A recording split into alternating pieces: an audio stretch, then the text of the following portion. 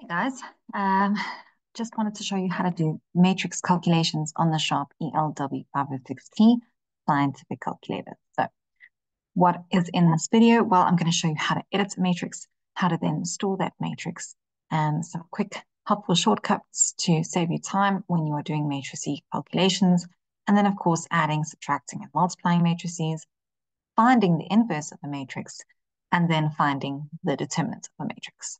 All of these notes that you see, I will add a link in the description so that you can go and download them off Maths at Sharp. So, step one.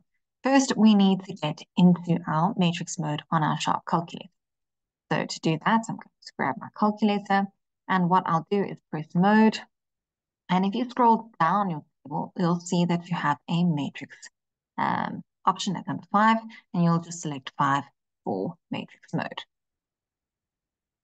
So now, the next thing is how do we edit the matrix? And to do that, we're simply going to press Math, and we're going to choose one edit. Now you can make the size of your matrix anything from a 2 by 2 matrix up to a 4 by 4 matrix. So 2 by 3 or a 3 by 2 is also acceptable. I'm just going to make it a 3 by 3.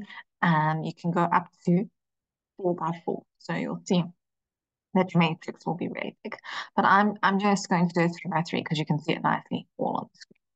All right, once that's done, you're going to then store the matrix into your calculator. And so what to do is it is inputted in a row by row format. So we'll type in 2 and then equals 3 equals 1 equals 5 equals minus 7 equals 6 equals 7 equals 8 equals and 0. You don't need to press equals for it.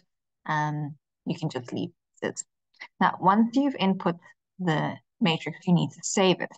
So counterintuitively, you press on first, then press Math, choose 3 to store it, and then choose the name of the matrix. So I'm obviously just going to choose A because I like starting at the beginning. Right. Now, there's a really nice, we can check that we've saved our matrix correctly by finding the matrix. So we're going to press Math, choose 0 for matrix, and then 0 for matrix A, and we can just press equals to see that our matrix is in fact stored in matrix A.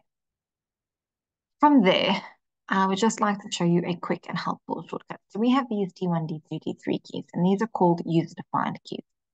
And what they allow you to do on the Sharp 535 and this calculator, the 506T, is that you can store any function into them. So when you're working, we spend a lot of time working with matrices, then you can store into the D1 the name of the matrix that you're going to work with, right?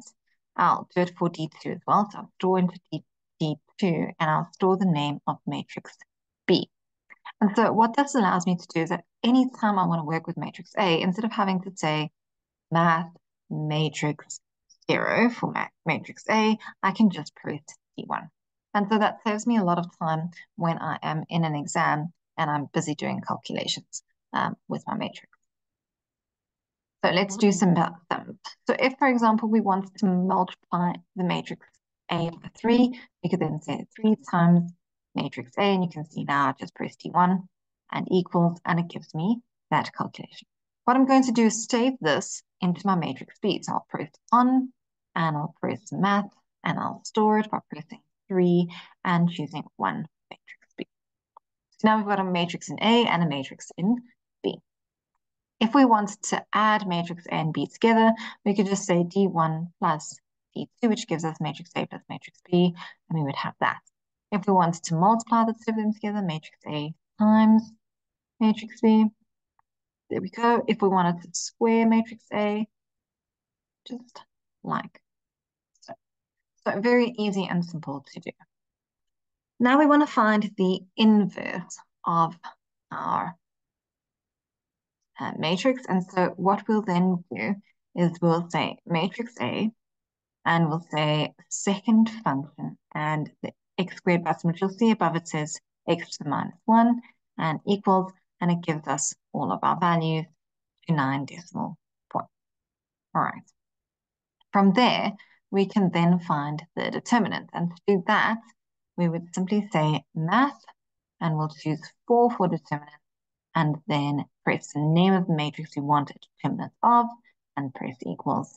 If we want the determinant for matrix B, math, 4 for matrix for determinant, and then D2 for matrix B, and that's our determinant. Thank you so much for watching, and we hope that you found this video helpful. Please like and subscribe and share with those fellow students who are also doing linear algebra. Cheers for now.